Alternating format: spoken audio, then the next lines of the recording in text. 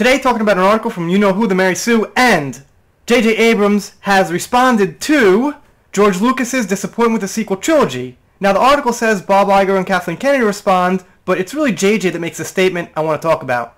Anyway, let's get right into it. J.J. Abrams and Kathleen Kennedy addressed George Lucas's alleged disappointment with the Star Wars sequel series. So, this is what it says, but from my knowledge and reading this, it's mostly J.J. who makes the statement. Let's do a quick recap. The recent released memoirs of Disney CEO Bob Iger revealed that George Lucas has been disappointed with the Star Wars sequel series, namely for the unoriginality of The Force Awakens, and a recent interview with Rolling Stone has allowed Lucasfilm President Kathleen Kennedy and Force Awakens Rise of Skywalker director J.J. Abrams to respond. And like I said, it's mostly J.J. that responds. I don't see what Kathleen Kennedy said, but whatever she did say would probably be wrong anyway. Then it goes on to repeat George's statement from a few weeks ago. There's nothing new, Lucas said, in each of the films in the original trilogy. It was important to him to present new worlds, new stories, new characters, and new technologies. In this one, he said, there weren't enough visual or technical leaps forward. And that is going very easy on the sequel trilogy, by the way. That's not mentioning plotline, logical errors, character inconsistencies. You know, that's just going really easy on it. One of the things people both praised and criticized The Force Awakens for was its similarity to A New Hope. I didn't really hear too much praise for that, although it wasn't one of the things that bothered me about The Force Awakens.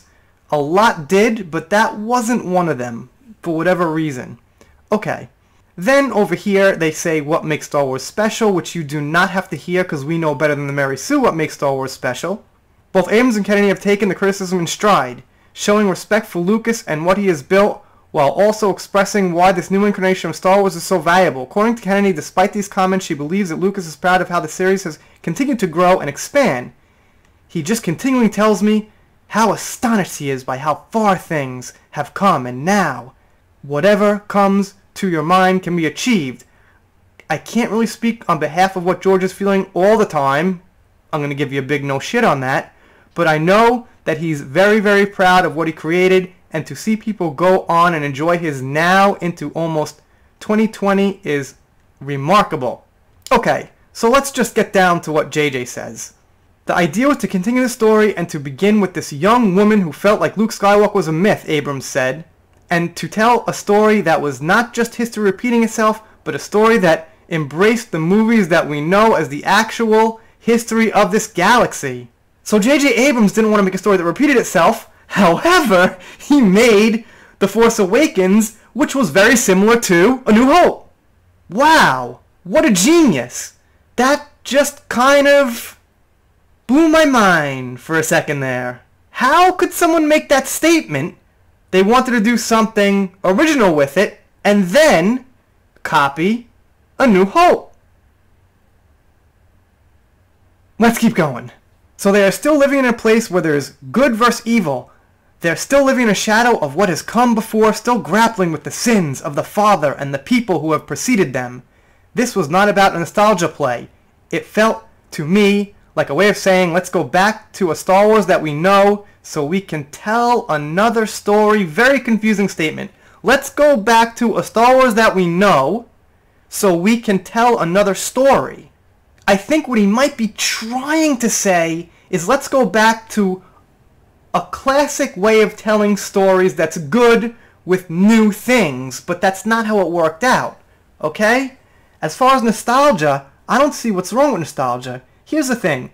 Directors these days act like either they could go for nostalgia or they can make a good movie. Now the problem is you could do both. You could have nostalgia and make a great movie. Mandalorian's a great example. Everything about it feels very fresh and very new, but at the same time they're exploring older things we already wanted to know about. Like the Jawas, their culture, how they get through the desert, strip things apart, find things.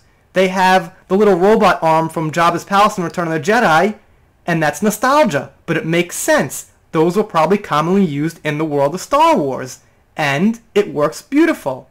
They have words and phrases slipped in from the original trilogy. That's nostalgia for whoever picks it up, and it works great. And they're making a new story. So in the sequel trilogy, JJ claims it wasn't going for nostalgia, but it doesn't make sense, because you could have both. You're supposed to have nostalgia and the good new stuff, mix it together, and make something incredible. Maybe that happened in Dark Fate. Maybe Cameron was like, look at the sequel trilogy. Let's not go for nostalgia. Let's kill John, and just move on with new characters. And, well, we got a big historical bomb on that one. Anyway, you guys let me know what you think of JJ's statements.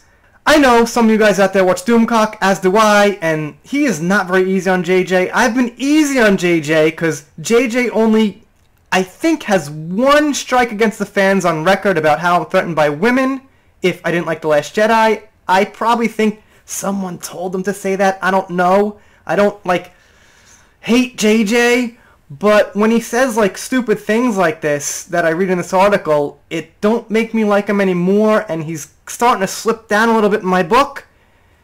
We'll see how The Rise of Skywalker is. From what I see, from that Kylo Ren helmet glued back together thing, it doesn't look like it's going to be so good. Anyway, doing shoutouts, special thanks, things like that. Smash the subscribe button if you haven't. If you don't want to smash it, click it, press it, whatever you got to do, get subscribed, and I will see you next time.